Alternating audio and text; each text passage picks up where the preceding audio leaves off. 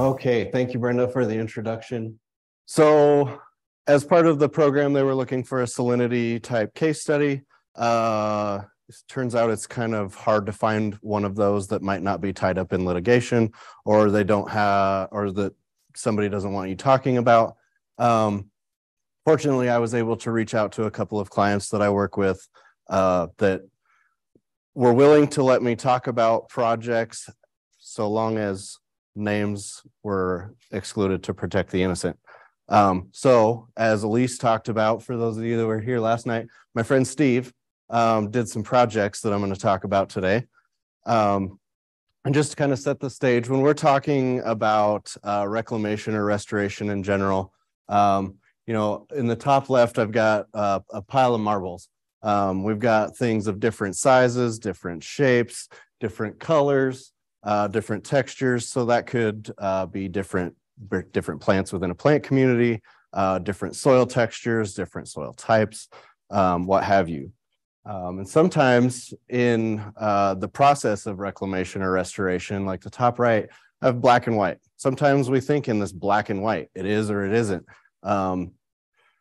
And with a disturbed system, a lot of times you throw all this in a blender and you just end up with this gray. And we have to figure out what to do with that. So thinking about soil specifically in saline soils, you know, we've got multiple different soil types across the United States, different soil textures, soil odors, things like that. Some that are saline and some that are not saline, some that are saline sodic, some that are sodic. And all of that is going to kind of lead into, you know, we need to know what we have specifically on our site that we're working with. So a lot of people prior to me who are a lot smarter than me have given a lot of background information on soil salinity. But this is, so this is basically our textbook example of whether a soil is saline or not. For saline soils, we're looking at ECs greater than 4, SAR less than 13, and a pH of less than 8.5. And that's kind of the basis of what I'm using as the definition for a saline soil throughout this presentation. Typically, the way that we determine if it's a saline soil or not is through lab analysis. There are some field tests that we can do to determine soil salinity, but typically the most common and most reliable is going to be through a lab analysis. So we might have, when we're looking at a particular soil, we might, there's varying degrees too, right? So we might be slight to moderately saline, or we might have an extremely saline soil, and similar going the other way. You know, we might be moving further away from having any salinity issues in the soil. Just quickly gonna glaze over these sources of salinity. We have naturally occurring sources, mineral weathering, fossil salts, comes from rain, and capillary action, moving groundwater up. Anthropogenic sources or human-caused sources, irrigation water, fertilizers, and then what we've talked quite a bit about today is industrial spills and leaks, where we have brine spills from oil and gas facilities that could be introducing more salinity into the system. So again, looking at, we need to know, you know, kind of what type of soil we're dealing with. We need to have some sort of analysis to understand whether we're dealing with a saline soil or not, to be able to handle the soil that we have on our site appropriately. So when we mix these soils all up and disturb them through the process of construction and get ready to put them back for reclamation, ideally, it'd be nice to have all of our soil horizons segregated like this so that we can put them back. That doesn't always happen, especially with sites that might have been constructed and disturbed in the 50s, 60s, 70s, when we weren't really paying attention to topsoil salvage and the importance of that. So a lot of times what we're dealing with, especially on older sites or ones where you get a one-size-fits-all topsoil salvage or something like that, you might end up with this pretty homogeneous soil matrix that you're dealing with. And it's important to know the chemical and physical properties of that soil as well, too. So just to kind of orient on a couple of examples, I didn't have any from North Dakota, but we're up here with the red star. I've got one example from northern Wyoming in the Bighorn Basin, which is a very arid environment, which is kind of driving some of the salinity issues in that area. And then I've got another example from down in Colorado on a pipeline between Denver and Fort Collins. So starting in Wyoming, again, this is in the Bighorn Basin, very little precipitation, very arid environment, which is likely driving a lot of the salinity issues that we're seeing in that area. The photo on the right is from, I want to say, May or June of last year. The brown in the background is kochia and Russian thistle. We had little to no vegetation establishment on this location. And the operator reached out and asked if we could help in determining what was going on here and maybe get some vegetation established. So the history of the site, it was abandoned in 2019. They did their final reclamation with the seedbed prepped and seeded in the fall of 2019. Like I mentioned, there was little to no vegetation establishment in 2022. Most of the vegetation establishment that we were seeing was around the edges of the pad, so it was likely where we didn't have as much disturbance and might have had some more native undisturbed soil there that wasn't impacting the location. Unfortunately, not everybody's great at keeping records. So they didn't have any initial reclamation plans or any documentation of what was done in 2019 that was readily available. So my suggestion was, hey, let's go out and grab some soil samples and see what is going on that location. So we did that in July of 2022. Here are the results of that. Left-hand side, we've got the sample ID. So basically we went to the pad, the north side of the pad, west and south. All of these samples had little to no organic matter. And one of them comes back with the textbook definition of a saline soil. Soils in the area are fairly common to have salinity issues, likely because of the arid climate, and then just naturally occurring salts in the area. So we looked at that. Again, salinity isn't a one-size-fits-all. So looking at this, I mean, it's a saline soil, but it's right at that where we call it saline. So, you know, it's not going to take as much to get this soil to be a little more hospitable to vegetation establishment. As part of the lab analysis that we did, we were able to get some agronomic recommendations back on that. You know, typically you're going to get an NPK recommendations. So we got nitrogen, phosphorus, they recommend gypsum, and then compost, which is going to be a big driver in alleviating that soil salinity. So then looking at what's recommended for the 3 different samples across the top there, and then I just kind of took the average. Because this is a small kind of small area, probably the size of this room, it might make sense to go ahead and apply those amendments across the entire site. Whereas if you're looking at a pipeline that's hundreds of miles long, it's going to be more feasible to look at the areas where you actually need to do something.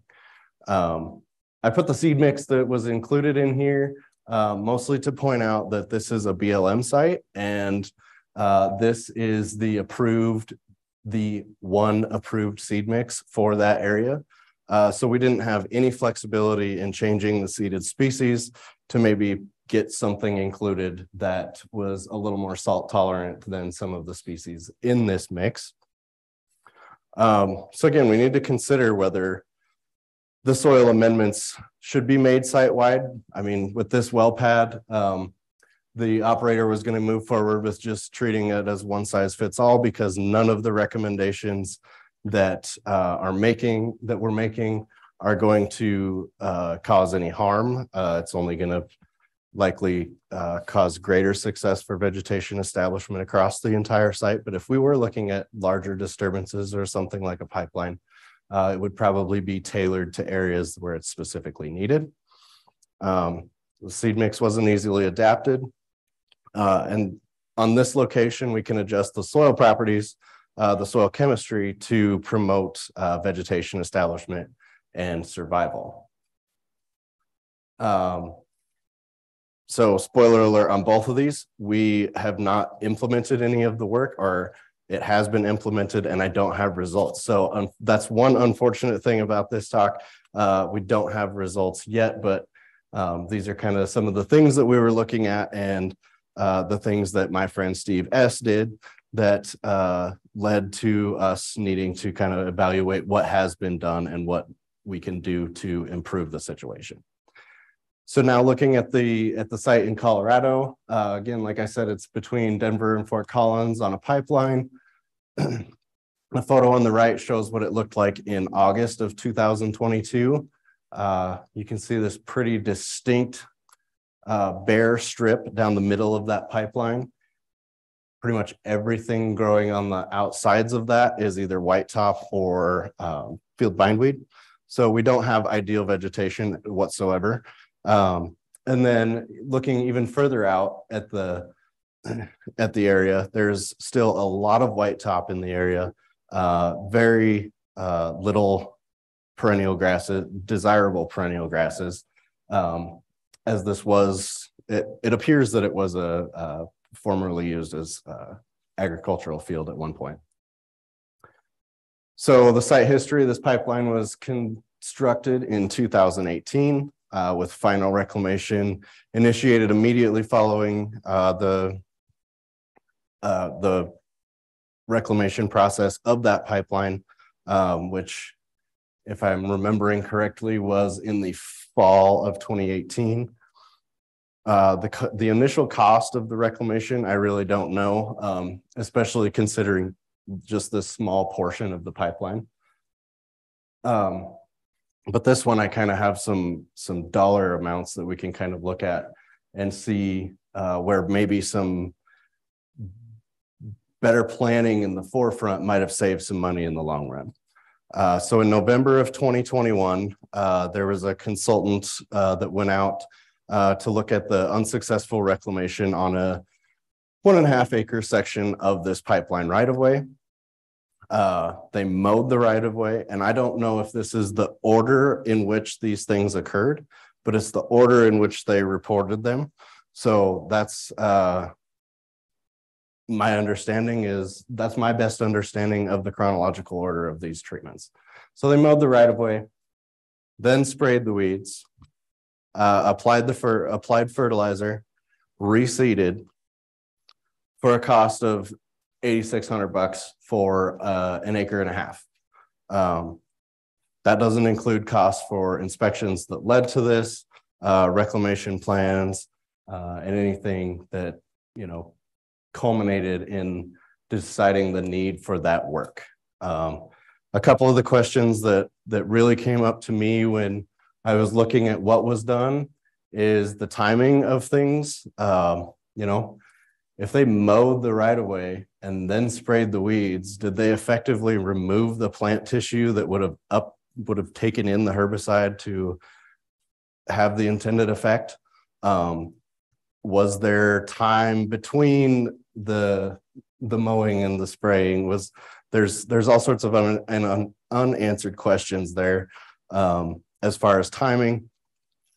And then as far as I can tell, they didn't do any soil sampling to determine if there could be anything going on in the soil that would be limiting the establishment of the desirable species.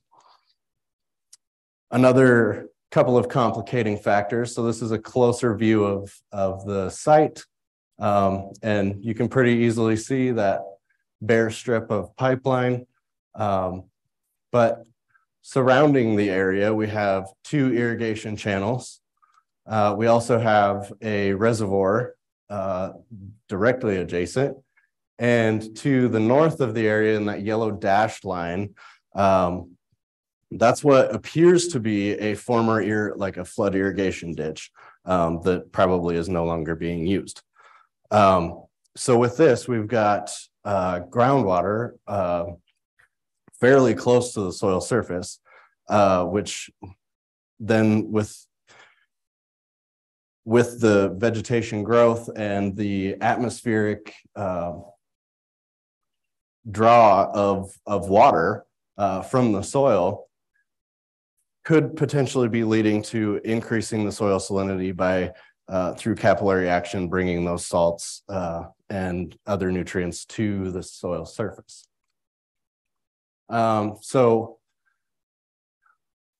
like I said, this is what it looked like in 2022. Extremely weedy and very little establishment on that one strip. We still have the vegetation establishment issues, all weeds. We conducted additional soil sampling in December of 2022. So one of the things that Dr. Gornish talked about last night was looking at the fancy, shiny things and overlooking the simple things. Well, around the time that I was asked about this particular project, I had received and looked at an advertisement from a lab on residual herbicide sampling. So I was like, well, that's kind of cool. We should do that. Because maybe they tried to spray the weeds and they just, nuked this soil. But fortunately, we did also test for salts because that's one thing that was completely lacking in the one previous lab test that I was able to find. Was they tested for certain things. It looked like they went to a lab and selected a soils package, and it was more of a agronomic soil package rather than looking at some of the salt issues or I wasn't able to determine if it was a saline soil or not based on the results that they had received. So the analytical results, again, I kind of wasted some money. No residual herbicides whatsoever. None of the ones that were tested for had a detect in the sample. But we do have a little bit of a saline soil issue going on. Again, fairly close to that textbook example of what soil salinity, what a saline soil is. So something that we think can be addressed. So the recommendations in moving forward is to get rid of or to start managing the white top through weed spraying. And that's going to be a coordinated effort with the landowner as well, because on either side of that pipeline right away, it's pretty solid white top as well. So if they're only working on their pipeline corridor, they're just going to have an uphill battle because they're not going to make any headway without controlling on the neighboring land. So this particular operator didn't really want too much of an approach. They wanted it to be quick, easy, and simple. So the recommendation that we're looking at is incorporating a source of mulch to increase soil organic matter in the top 12 to 18 inches of that soil, and tilling that in to incorporate it at a rate of 5 tons per acre. The one caveat I did throw on that is ensuring that the mulch does not contain additional salts. So sometimes a mulch or an organic matter source that we might consider could be cattle manure or something like that. It might have been stored where water is starting to impound, which could lead to accumulations of salt in that mulch material. And if we're already dealing with a site that has salinity issues, we don't want to make it worse by adding mulch that has additional salt in it. And then reseeding with a saline tolerant seed mix. So the seed mix that was used was provided by one of the seed vendors down in Colorado. It looks like they it's a seed mix that company uses pretty regularly. You know, and they basically looked at the seed. I mean, I'm guessing looked at the seed catalog and were like, oh, that's a good one. But that seed vendor also has other seed mixes. So the one that was used is a dryland pasture mix. Pretty good mix of perennial grasses, pretty desirable. But that same seed vendor also has a saline mix. So if we can use some species that are maybe a little more salt tolerant, a little more tolerant of those saline conditions, you know, hopefully that'll increase the likelihood of success and establishment of vegetation on this site. So the 2023 plan, like I said, this is all being implemented. As with any reclamation projects, we cross our fingers and pray for rain, and hope that things go well. And we will probably evaluate this. We might do some additional soil sampling a few months following the application of that, the addition of organic matter to the soil, just to see if we're having any impact on the salinity of the soil. If not, you know, then we might reassess that. And then following with the monitoring to see if our seeding is going to be successful. So just some final thoughts that I have. Knowing the site history and previous activities can be really important. Knowing what sampling has been done, what species have been seeded, have there been any soil amendments, anything like that can be really helpful in determining how to move forward. Sampling for the appropriate parameters. So I believe it was Brenda mentioned this morning, you know, lab packages. And I mentioned it in this one. The client had used a package from a lab, but it was tailored more towards an agronomic standpoint, which didn't really give us all the information that we needed to determine whether it was saline soil or not. So maybe spending a little bit of additional money up front on some additional sampling parameters could really give you some informative information. And that kind of ties into the next one, selecting the appropriate lab analysis and reports. Again, looking at what information could we need in order to put this all back together.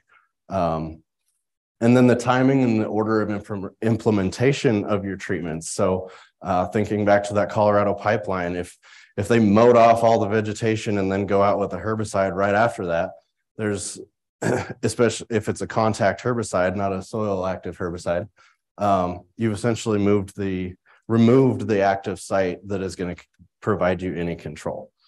And then taking care and selecting your treatment options for soil amendments, what type of amendment you're using, the source of that amendment, making sure that you're not increasing the problem, evaluating the seed mix that you're using. Instead of a one-size-fits-all seed mix, maybe looking at some of these areas that might potentially have salinity issues and tailoring a seed mix to those areas specifically. And then, being selective in the herbicides that we're using to not damage our desirable species. And the list goes on and on, but just careful consideration of everything that we're implementing to make sure that one thing's not counteracting the other. And we want them all to be working together to improve our success. So kind of some lessons learned. The examples that I kind of gave, they started off by doing some reclamation. They failed, so they went back and did some more reclamation. That didn't work out, so we go back and do some more reclamation. Maybe now we're in a stage where we'd be decreasing the costs and some follow-up monitoring, a little mop up here and there. But that can come out to equal some serious money. Or maybe we spend a little bit more money upfront than we did over here, do some additional sampling, spend a little bit more time developing different seed mixes and things like that. And hopefully our cost in reclamation would go down over time. We would have a greater success up front. We might have a little bit of touch up or follow-up treatments that we need to do, and then monitoring, which could result in a lower overall cost at the end. So overall, spending additional time and money up front could prevent the larger future costs. I'm sorry to disappoint with the complete lack of results, but I do thank you for your time and attention. If you have any questions, here's my contact information. Feel free to reach out to me. I'd be happy to help. And if I have time for questions, but people probably want to hit the road. So the question is, on these saline areas, how long after we're planting things are we seeing success from the seeded species? On these ones, to be determined. There's been other sites, and I'll give you the typical answer. It depends, because it depends on all the environmental factors, precipitation, things like that. Probably the fastest one that I've seen really good success, where you're getting a really good stand of vegetation, was 3 years. But there's been others where you're going back and, well, crap, it didn't work. So now what do we do? And kind of reassess. And I don't even have an example of how long it could take. So the question was, do I know if there was any historical spills, and did we measure chloride concentrations? Spills, not that were documented. So especially, that one well pad up in northern Wyoming, that was a really old well pad. That was back in kind of the cowboy days of oil and gas development, where things happened and then were just kind of kicked under the rug. So that one I really don't know. The one in Colorado, I did reach out, and as far as I can tell, there was no spills in that area. And then to answer your question about chlorides, they were tested for, but chlorides were not of concern in any of these areas. Did you look at removing any of the material? Question was, did we look at removing any of the material, disposing of it, and bringing in new material? Yes, but the two operators that we're dealing with, and given the current economic climate of things, that just was not a viable option to them. They would rather try to amend the soil rather than excavate and replace. And my question was, what kind of compost was that on that first site? So the question was, what kind of compost was it on the oil and gas pad in Wyoming? That actually has not been applied as far as I know. Unfortunately, there was some turnover within the company. I lost my contact. So we're just now kind of figuring out what the status of these projects are based on the recommendations that were made last fall. Because that's in the Bighorn Basin, some of the recommended options were cattle manure from maybe some of the feedlots in the area. It's sugar beet country, so sugar beet pulp was one thing that we considered. And there was one other, Brenda, and I can't remember what that was. Sticks in my head, sugar beet pulp is a source of calcium, isn't it? Yes. Okay. Yep. Yeah.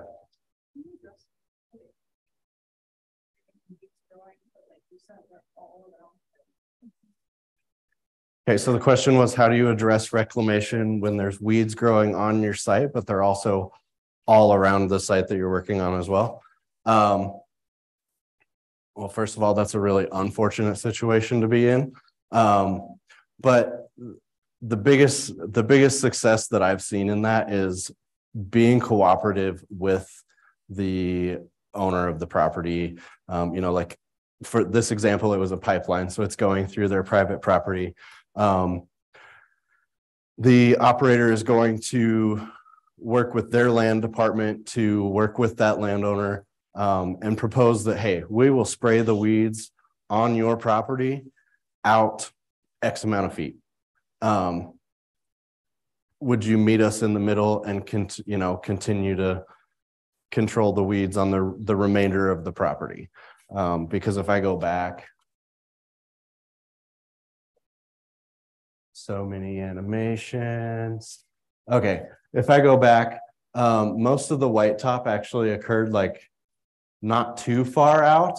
And then you kind of started to get into some patches of really good perennial grasses. So if the oil and gas operator is willing to spray out 15 feet on either side of their right of way, and there's another 15 feet that the landowner can take care of, that's the best way that it's going to be. My answer would be cooperation and collaboration between stakeholders to increase the amount of area covered.